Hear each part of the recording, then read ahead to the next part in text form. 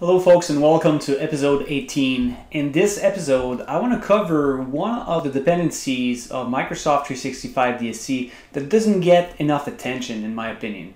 There's a sub-dependency called DSCParser, which yours and truly created, that allows you to go and take any existing DSC configuration, and I'm not just talking Microsoft 365 DSC, I'm talking any PowerShell desired state configuration out there, and to convert it into a PowerShell object.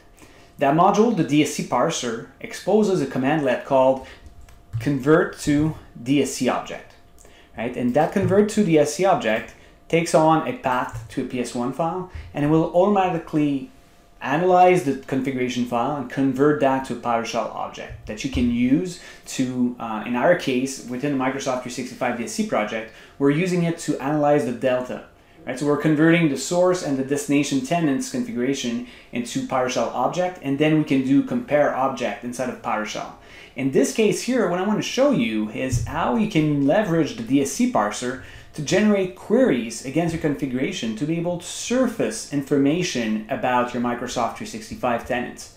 What I'm going to do is, in my case, I have a full export of one of my tenants, so that full export contains everything. Right, so we include security and compliance teams, SharePoint Online, OneDrive, Exchange, everything's in there, even the O365 users and their licenses. I'm going to go and parse that object.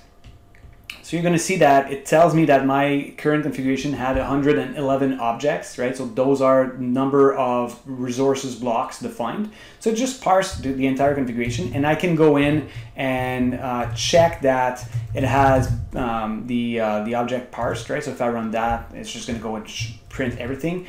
Now every block has a property called resource name, and that resource name is going to reflect what type of component was used. So what I mean by this is if I go in and do resource name like this, it's actually printing me, right? So I have one team upgrade policy, another team upgrade policy, and so on.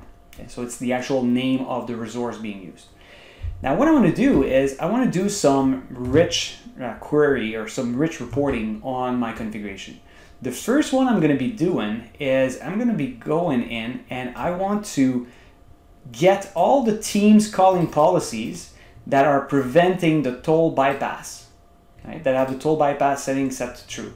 So I'm going to go in, and this is going to go and query my object. And now what I want to do is I want to get the identity of those calling policies. So it's telling me right now that I have three calling policies that are allowing toll bypass inside of my organization. So if I want to verify that it's not lying, if I search for, let's say, human resources department, right? So I'm going to do a search for this. I search in my configuration. I'm going to search down, sorry. There it is. All right, so you see it. So Teams calling policy has the prevent toll bypass set to true. So I can easily query my configuration and say, all right, tell me how many calling policies I have in my entire environment.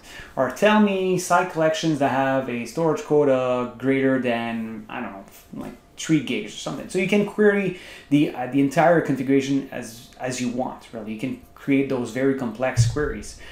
Another example of this is I'm going to go and grab all my O365 users. So all the users that are assigned a license inside of Office 365. And I'm going to go in and I'm going to say, all right, I want to group all the license assignment and tell me what their name is and how many of each I have. So this is going to come back and say, it's a small tenant that I have, but it's going to tell me, all right, across your environment, you have 3 people assigned to the Office 365 E3 developer license. You have 1 O365 E5 license and 1 Power Automate free license assigned. And I could go in and query, let's say, the O365 E3 developer license and say, tell me the list of users that are assigned to that license. I can go in and I can build rich reports using that. I can generate reports for senior executives, right? It allows me to get some deeper insights as to what's happening in my actual tenant.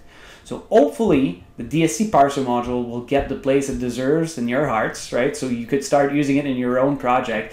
It is, in my opinion, one of the most powerful tools that we have out there. It's something that is not used on its own really because it's baked in Microsoft 365 DSC right now, but feel free to go and grab it. It's available on the PowerShell gallery, and it's also available on GitHub at github.com/Microsoft/DSCParser.